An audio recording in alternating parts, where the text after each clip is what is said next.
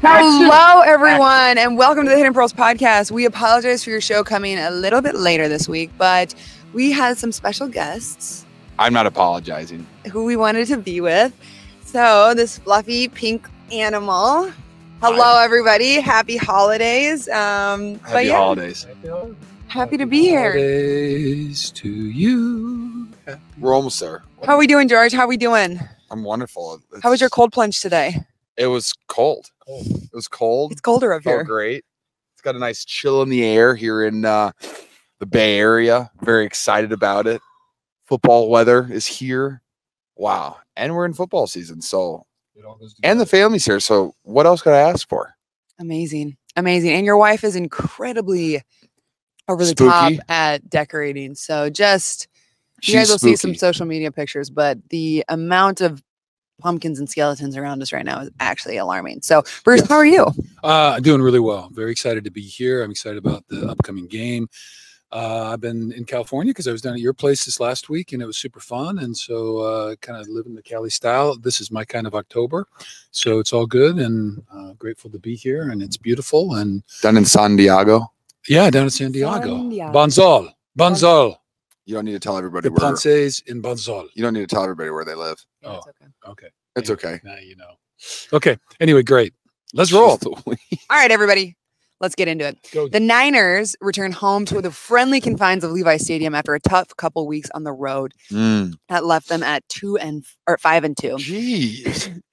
Sunday, they host the 3-3 Bengals, who are riding a 2-game win streak and are 3-0 versus the Western Division NFC teams, having defeated the Rams, Cardinals, and Seattle already this season. Niners will try to get healthy, regroup after a tough loss against the Vikings last week, 22-17, and get back into the win column before heading into their bye week. Great time to get back on track. Bam. Bam. Bam. What are you feeling, Bruce? Well, I'm feeling a lot actually. So that was a tough couple of weeks, not where we thought we'd kind of be right there, but any given Sunday, so you never know. So it really doesn't matter what's already happened. It matters what we do this week. So What am I going to do about it today? what are we going to do about it today? So we are recording a little bit later in the week than normal. So I know we got to get our mind right. And the mind right now is on the Bengals. Just a wide open question, George. Any kind of processing things? I mean, what'd you take away? Is there any lessons from the Viking stuff that just as you guys rolled into this week? I mean, that was a tough Monday night game. You got to turn around. It's a short week. You miss a day and all that kind of stuff. And plus back-to-back losses, and you got a couple people nicked up and all that kind of stuff. Purdy with the concussion and all that kind of thing. So where are you guys at and how's the mood and all that thing? Well, we started off, you play on Monday night, and then you get home, whatever, 3-4 a.m. That's a Tuesday. So then you have that Tuesday to recover. And then, hey, you're back at it on Wednesday. So it is a shorter week, which sometimes is good because that only gives Kyle one day to game plan for everything and not multiple days. And so I'm just kidding. But, we have our game plan in. I'm a fan of it. A lot of fun stuff going on in there. Lessons from the Vikings game. One question. Yeah. Don't you think, though, with the extra day the week before, he probably spends one of those days getting ready for the game after Monday Night Football? I think all of the other coaches around, like they break all the film will be broken down. Sure, yeah. So they'll all get ahead. But I think it'd be difficult for someone who's making plays to try to make plays for the following week. Besides, we also played them 2 years ago, and they had the exact same coordinator, and they played the exact same defensive scheme. So I'm not going to say that we're going to run the exact same playbook, but you can pull a lot of stuff from there that if you wanted to. So I think he was comfortable with that. I haven't talked to him about that. That's just me assuming things. And you know what they say about people who assume? Don't make an ass out of you or me. I'm always right. No, that's what I was going to say. Oh, let's not make an ass out of you or me. There you go. There it is. Let's see lessons though from that game. If I want to look at the negatives, you could say, we didn't play our best football. We had costly turnovers, and we ended up losing the game. How I view the game though is, did we play our best football? No. But we still had a chance to win it there at the end. And that's all you could ask for. I mean, unfortunately we didn't get done.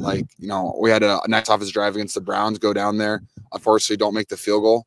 Hey, that happens. You prefer it not to, but it happens sometimes. It's like, okay, well, that's how that went down. Like, how are we going to get better from that? And how are we going to change, or how are we going to, just focus on other things to try to improve it. And then this past week, defense holds them where they need to hold them. They miss a field goal. We have an opportunity to go down there and, get it. And hey, unfortunately, it just didn't happen. But the thing I do like is that offense had the ball in their hand at the end of the game. And we had opportunity out there, and we were moving the ball. So it's not like we're going 3 and out with pressure on us. It was guys elevated their game, and guys were playing pretty well there at the end. Right. And Ray McLeod had 0 catches, and on the final drive in a 2-minute drill had 2 10, 12-yard catches that moved the ball. And so I'm happy that there's guys on our team that aren't folding under pressure, I would say, or I don't know if that's the thing, or it's just like they're just going out there and playing football like we've been playing. And so it's great to see that. I would much rather prefer to win those games. Hey, it is what it is. But, this is a resilient team. We're a team full of really good, talented players. And, I believe in us. And I know there's a lot of people that believe in us. We believe in you. The skeleton and I believe in you. Totally.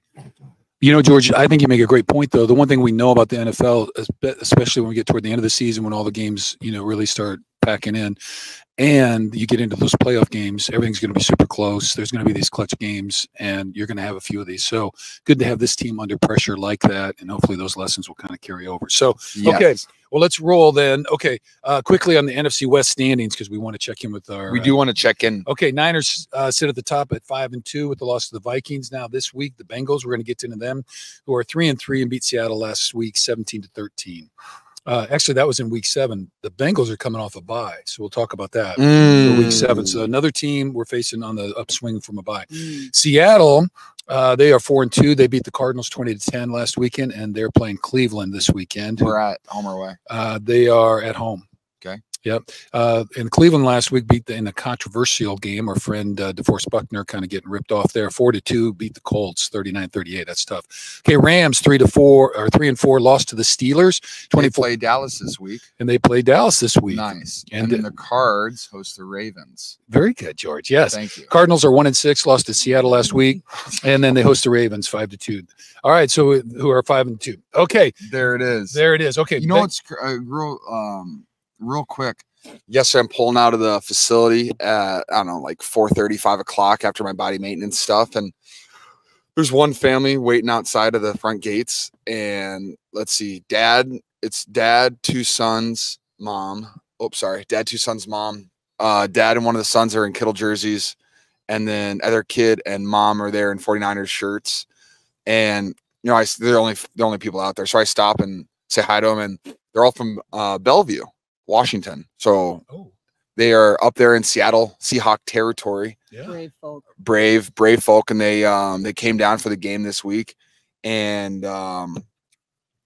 just incredibly cheerful and very, very happy to be down here going to a 49ers football game. And one of the sons, his name was Augie, I'm pretty sure what it was. He had some nice blonde curly hair. He was very pumped that I had stopped for them. And it was just fun because of how excited he was. And I just want to say, so thank you to you guys, and keep fighting the good fight up there in Seattle with all of the great vibes. Does he remind you of a young little George? It was just right because I got out of the car to take a photo with him. Aw. Well, they're the only people there. I know. It was easy to do. Yeah, it was very easy to do, and they're very polite. And all you have to do, as long as you're polite with me, I will be very, very I will I'll engage with you as much as I possibly can, as long as you're polite. And that shouldn't be very hard. But he just kept looking at me and doing my third down celebration. He just kept looking at me going, how old do you think he was? Somewhere between both boys were somewhere between 7 and 11. It would be my guess, 7 and 12. Very cool. Yeah. But yeah, no, it was awesome. I absolutely loved it. And then the dad I said was wearing his jersey. I was like, "You want me to sign it?" He was like, "Yeah." Yeah. I was like, "Okay." Take a minute to process. It's kind of a thing. Oh no, it was great. They were fantastic, and it put a big smile on my face. So that was phenomenal. All right. Well, we love smiles on your face. I know. Another smile that you put on the face. We're just jumping out a little bit, but this week there were some posts the team, and you guys do Tuesday nights typically. That's your big community night. And you guys were at, was it a hospital? I think because Stanford Children's Hospital. Stanford Children's Hospital, and you guys had capes on, some of you. So that was pretty cool. And then there was a young man, I believe, in a wheelchair that you were sitting next to that had a 49ers thing. So just all the pictures. I think Fred was there, Nick was there, and some of the other guys. And all the tight ends. Yeah. Well, besides my rookies. I'm looking at the camera for you guys at home. They're listening on Spotify and iTunes and all that and podcast stuff. Yeah, my rookies didn't go, and then they're like, "Well, why didn't you tell me?" I'm like, they literally sit outside the locker room and tell you when these things are happening. So, rookies these days. Let's go, rookies. Anyways, Elevate the game a little bit. Yeah, and then so let's see, tight ends, linebackers. Besides their rookies too, our rookie class needs to get it together. I don't know what they're doing. Tight ends, linebackers, the quarterbacks were there, offensive line and D line. Very nice. It was a good group. I think we had like 15 guys were there. Yeah. The picture was pretty. That's about what you had, 15 to 17 guys. Oh, and then Mrs. Lynch was there. Linda Lynch was there, which is awesome. She just, she brings the house down. She's, everyone is excited to see her, as they should be. Yep. Claire Kittle was there. What? Yeah. Wow. CK. Woo-hoo-hoo. And Danielle Dwelly was also there. Oh, great. No, tight end wives. Tight end spouses showing up. Yeah, making a difference in the community. The better halves were there. Well done, Claire. Good job, Claire. Claire. In the midst of we're about halfway through the season. It's cool though. Are we? Well, 8, and then you got your bye week, and then there's 9 left. What would you say is halfway through the season? Okay, not quite, but no, it is. It's just, yeah, you're right. We're almost halfway through the season. Okay. A little. I don't know. All right. But anyway, I just a reminder of all the other things in life that are going on, and how much you guys do outside of the football field, which is super cool. So we got a great community relations team, and the team and the guys that show up all the time. It makes a huge difference. So anyway, just shout out for that. Our next one, actually, that it's not next week because next week's our bye, but the following week is, I'm pretty sure we're doing our we're helping out at handing out food for Thanksgiving. Oh, at a homeless shelter. I like that. I'm very excited. That's one of my favorite ones. Okay. The last time I went to that, 3 of the fans that were there all were in Jerry Rice Raiders jerseys. And this would have been like, I mean, we haven't done it since before. So this would have been the 2019 season. Yeah. And when we did it, literally they were just chirping me the whole time about the Raiders. They're like, Raiders. Hey, Kittle, you guys stink. And I was just like, I'm pretty sure we're like 8-0 right now, or like we might be 8-2 or something like that. I was like, I'm pretty sure we've won a lot of football games this year, but whatever you guys say. That's funny. My God, it was hilarious. Thank God for fans, though. That's what makes the game a thing. So, okay, well, let's get back then. Okay, we got the Bengals coming up, currently 3-3. All time, the Bengals versus the Niners are 4-11. That's kind of interesting. And the last game was. Wait. So we're up in the series? Yeah. I know. Why wouldn't you say the Niners are 11-4? Because Bengals currently they are 3-3. I am the Niners. Well, okay, but I wrote it from. Okay, key players. Yeah. Anyway, so I just put down a couple. I looked at the offensive guys because they're a little bit more notable. You'll know the defense. So Smoking Joe Burrow. I will. Mixon's the running back and Chase at wide receiver. They got some very talented dudes and all that kind of stuff. I'll do some stats while you're pulling up your other stuff. Yep. So the stats, Bengals are 29th in scoring, 16.7 points per game. Niners are second coming in at 28.7. Bengals are 17th in points allowed, giving up 21.2. Niners are third in the NFL at 15.6. So a nice disparity there that we hope we can capitalize on. They're 32nd in yards per game with 274, and we're 10th with 375. Exactly. They're 11th in sacks with 19, and we're third in interceptions. We're 18th in sacks and first in interceptions. Yes. That's awesome. The last time we played, Emma, was when? 2021, December. Niners win 26-23. Yes, we went into the jungle. We were welcome to the jungle, and it took until overtime to win that game. Yes, that was a fun one. That was. So how does this, I mean, them coming off of bye week, what else do you have to prepare for? This is how I view it is, yes, you're coming off a bye week, so your body's going to feel a little bit better. Your mind's probably a little bit more relaxed. You just got to take a step back and look at what you have done already. And then you got to revisit what your goals are for the season. And, okay, well, how am I going to either revamp, stay consistent, or attack, the following weeks? And so you have this new energy going into it. Especially when you're going into the bye after a win, like you feel good, you're all fluffy, you're like, oh, hey, I feel amazing, yeah, go team. And then you come back and you're ready to roll. You get some good practices under your belt, and you go out there and you're gonna, perform at a high level on Sunday. And then, from my point of view, for us though, is that we played on Monday night, so we're on a short week. We're definitely more sore. We're a little nicked up. But I will also say that Warrior might be a little bit more spicy than they are. The one good thing about losing a Monday Night Football game is when you lose football games, all you want to do is get to the following Sunday so you have an opportunity to just move on from it, get a W, and feel better. And the one good thing about losing a Monday night game, there's really almost nothing good about losing games, but one good thing that I can think of, because I'm super positive and I like to spin things in my way, is that you're one day closer, is one less day of being sour. And so you instantly have to flip the script and just go. And you just have to go, because if you just keep lingering on it, all it's going to do is hinder you for the rest of the season or that rest of the week. And then 2 turns into 3 losses. You're like, no. And that's no. We're not going to do that. We refuse to do that. So that is the one benefit of it being a Monday night game and they're coming off a bye, is we have this spiciness edge to us. I don't know. I might be like a spicy breakfast burrito. That's how I feel. Ooh, and they're like a crepe right now, which is a nice soothing breakfast. I'm thinking more of like sriracha that's been in the fridge for a week too long. No, that's spoiled, and then it doesn't. So the thing is that doesn't get any better. That's true. Okay, I don't want to be that. No. I'm a spicy breakfast burrito, and they are crepes right now. Love that. All right, so how are we going to take down the crepes? How are we going to take down the crepes? Well, you guys like it when I talk football about these guys. So their offense. You talk about their key players. Joe Burrow, friend of Nick Bosa. He's a good quarterback, very talented. He's got really cool videos about him and his cool throws. He does awesome things in the pocket. He rolls out. He throws dimes.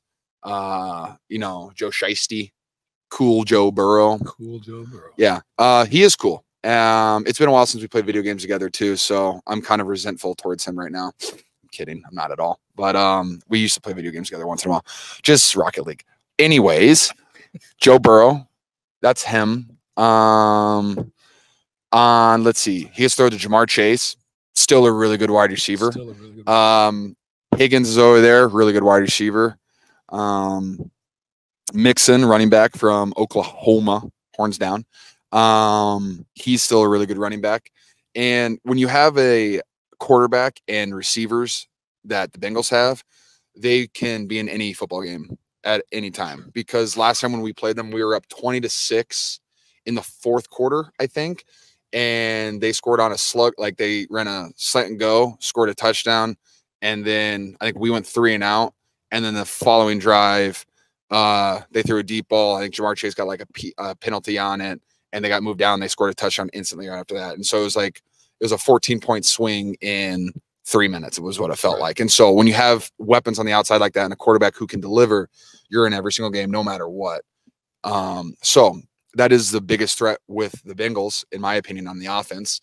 But I am also an offensive player, so I got to talk about their defense. Yes, tell us about that. Well, a lot of the similar guys, honestly, the biggest change from the last time we played them is they don't have Jesse Bates anymore, who was their safety who signed this offseason with the Atlanta Falcons. He is a very good football player. Happy that he's no longer there. Besides that, there are 2 edge guys, which is friend of Nick Bosa, Sam Hubbard, another Ohio State guy. Buckeyes. Him and Hendrickson. They are their 2 edge players who are both very talented. Just watching their tape, they're both very strong. They're incredibly consistent. They're always in the right position. They don't ever put themselves in bad positions.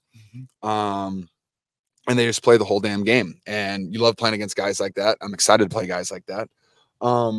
Let's see. In the middle, though, they have Logan Wilson, I think number 55, and then Jermaine Pratt.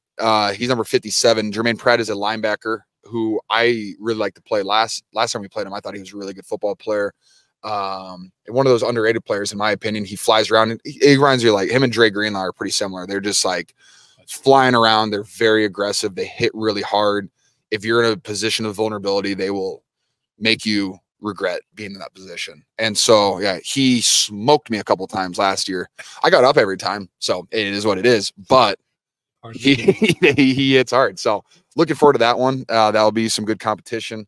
Besides that, I think they play. What's up? Well, the last couple of weeks, Browns and the Vikings were pretty high They are teams? not a high blitzing team. But you know okay. what?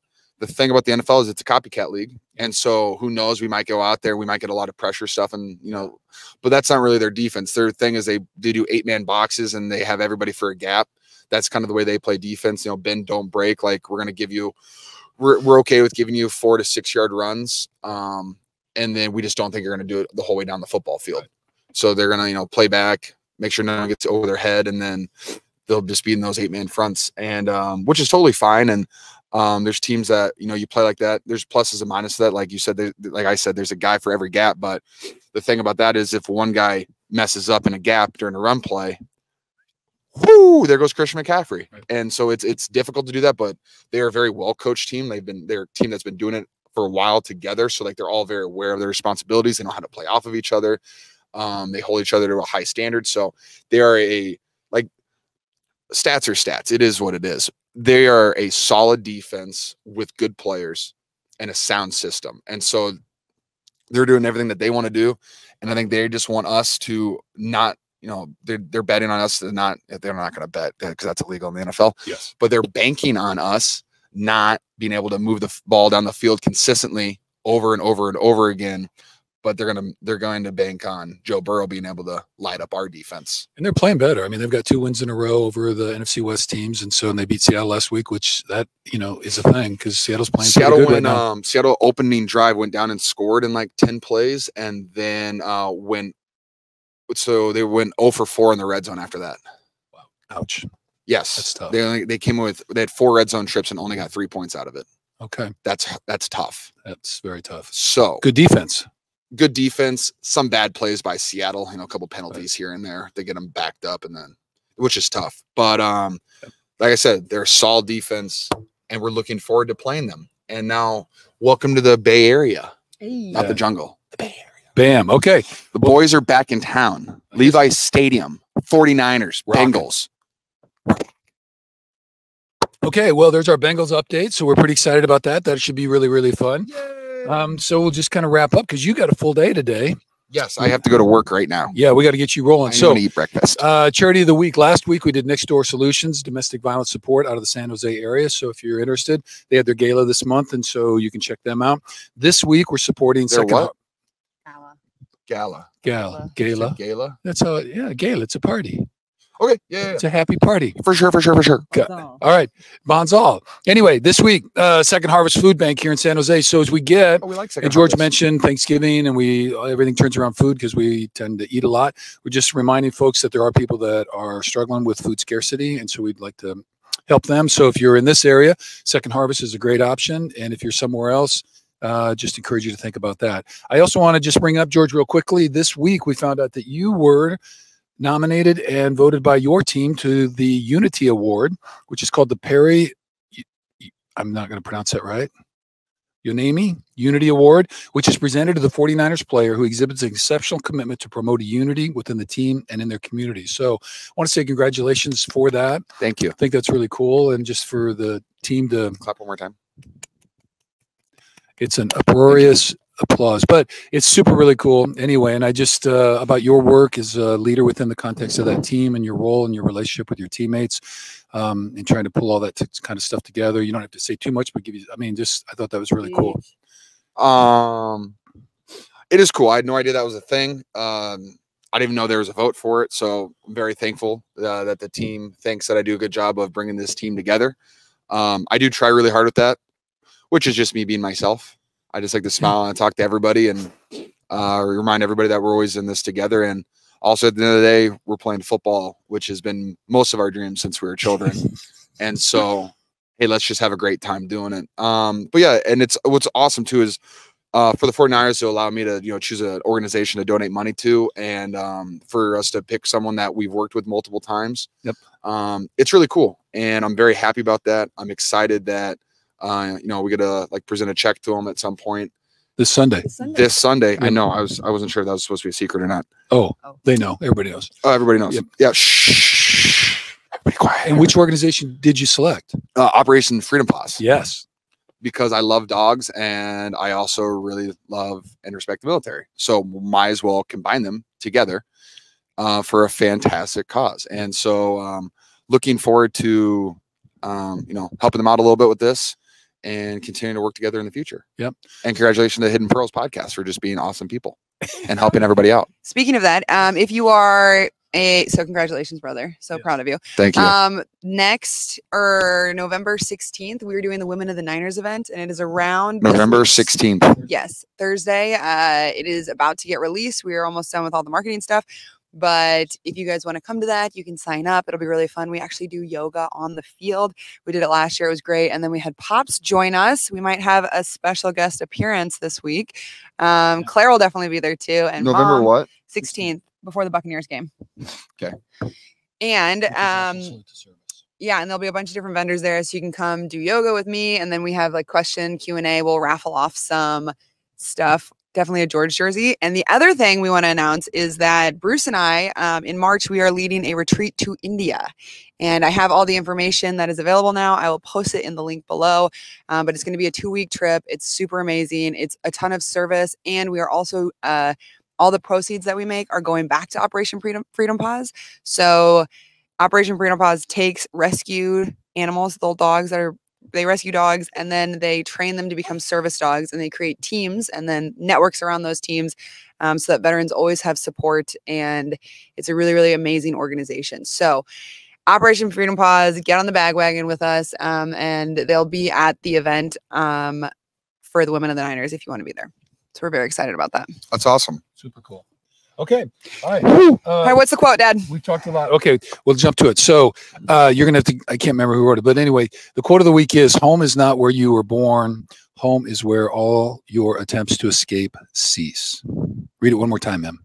Home is not where you were born. Home is where all of your attempts to escape cease. Home is not where you were born. Home is where all of your attempts to escape cease. My only thing for that is, yes, I would say home is wherever Claire is, because she decorates everything and makes everything very homey, no matter where, every place I've lived in like I've lived in a new house almost every year, my entire football career since college. And each one, she somehow made me feel like it was home. Pretty impressive. Yes. So this is a little bit more in addition to that. And those of us who have partners and lovers and all that kind of stuff in our lives that help us with that, that's super important.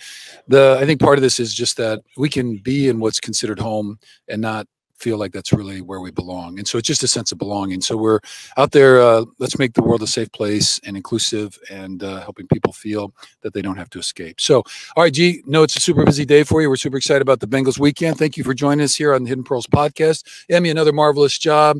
Thank you, sir. Georgie, you have a super great day. We can't wait to see you. I'm gonna have a great day today. And then we're going to go eat breakfast right now, and we're looking forward to it. So any finals? Any final thoughts? If you have the opportunity, and if you can do it, call your mom today. All right, everybody. Tell her you love her. Thanks for tuning in. We'll see you next week. Woo! Bye. 3, 2, 1.